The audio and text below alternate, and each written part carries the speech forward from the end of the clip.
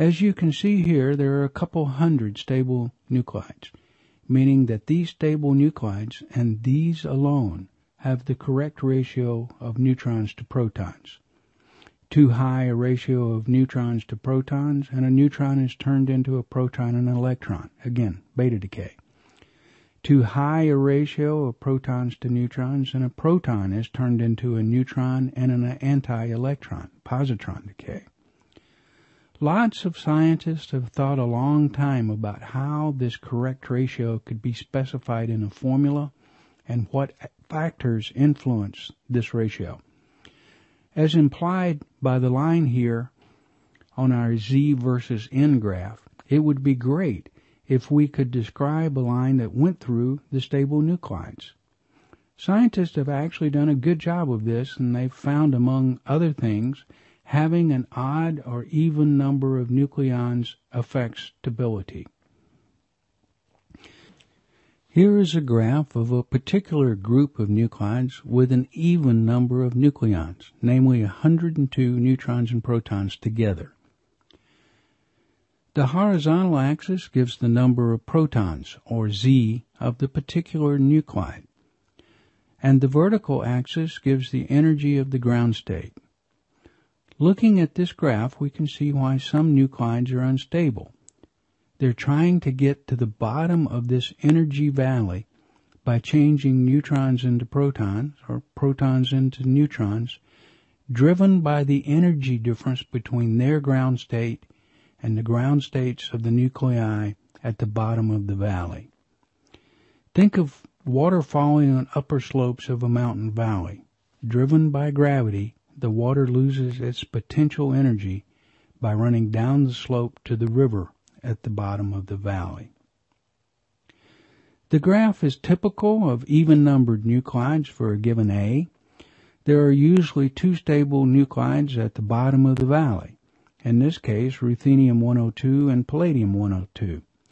You can also see that there are actually two valleys here.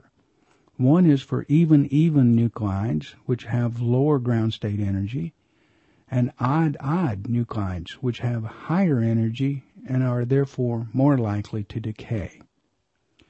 For odd number of nucleons, the graph looks quite different. In order to be odd, there must be an odd number of either protons or neutrons with an even number of the other sort of nucleon.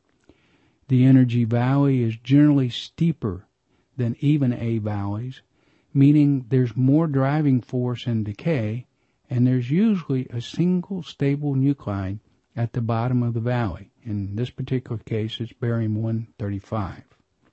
If we look at all the stable nuclides as a whole, 60% of the stable nuclides are even.